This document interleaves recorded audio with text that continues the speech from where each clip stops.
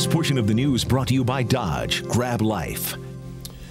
Most young adults, fresh out of college, spend the summer pounding the pavement looking for jobs, enjoying their last few months free from real-world responsibilities. But there are exceptions to every rule, and Alyssa Coleman is here now to introduce us to one of them, a 22-year-old NYU graduate who survived the genocide in Rwanda as a child and has been dealing with real-world responsibilities ever since. Alyssa.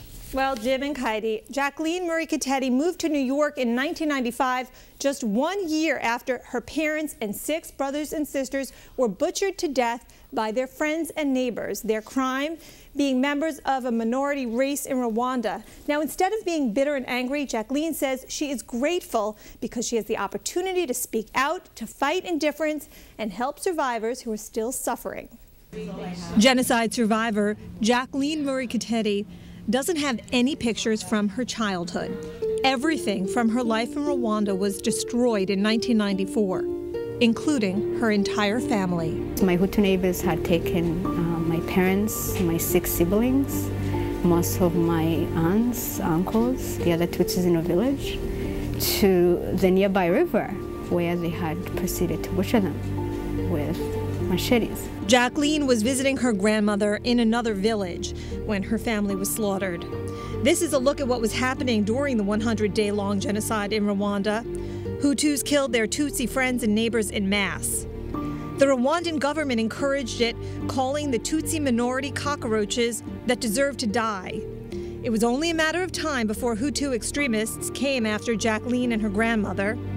Desperate, Jacqueline's grandmother sent her to an orphanage. She told me, don't worry, Jacqueline, I'm going to find somebody to hide me. This is only in a few days I'm going to come and I'm going to find you. And, I believed her. That was the last time Jacqueline saw her grandmother. When the genocide finally ended, an uncle living in New York adopted 10-year-old Jacqueline and brought her to Queens. When I came here, one of the things that was very, disappointing to me and that angered me was when I learned that why the killings had been going on in Rwanda, that many countries knew. And I couldn't really understand how it is that we as human beings could see people being massacred simply because of their race, their religion, and not do anything. Now Jacqueline was on a mission to fight indifference. In high school, she hooked up with Holocaust survivor and mentor David Gerwitzman. Together, they've traveled across the U.S., each telling their painful stories. Jacqueline's activism helped win her a full college scholarship from the Jerry Seinfeld Family Foundation. Seinfeld himself meets with the scholarship recipients every summer. He told me, Jacqueline, I just want to let you know that you are one of our successful stories. I'm really glad that I got to know you, and I'm really glad that I was able to put you in school at NYU, and please keep me in touch. I know you're going to do amazing things. Jacqueline is already doing amazing things. She was chosen to participate in Polo Ralph Lauren's Give campaign, which encourages community service. And she continues in her effort to mobilize people. It is my hope that I can help everybody that I speak to do something on a personal level. Most recently, she spoke to Hofstra University graduate students, as well as the United Nations Youth Assembly. Just being around Jacqueline, she's a brave, brave, brave woman, and I feel so inspired to have someone like that in my presence. In 2003, Jacqueline attended the UN's annual International Day of Peace, where she met with Elie Wiesel and Muhammad Ali. Wiesel was so impressed with Jacqueline, he promised to help her publish her story. Jacqueline is hoping the book will be released early next year. Marie Kateti's other project is called Jacqueline's Human Rights Corner. It's an initiative with the nonprofit organization Miracle Corners of the World.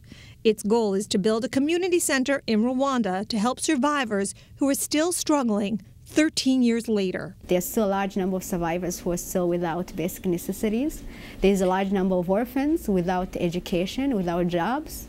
A lot of women who are raped or infected with HIV/AIDS, and they're dying every day because they have no access to medication. A big undertaking for someone fresh out of college, a 22-year-old who can only imagine what life would be like if her carefree, happy childhood hadn't ended so abruptly and senselessly. There are many nights after the genocide when I used to go to bed and think that the next morning when I would wake up, somebody would come and tell me, Jacqueline, you have been dreaming. Jacqueline, you had a nightmare.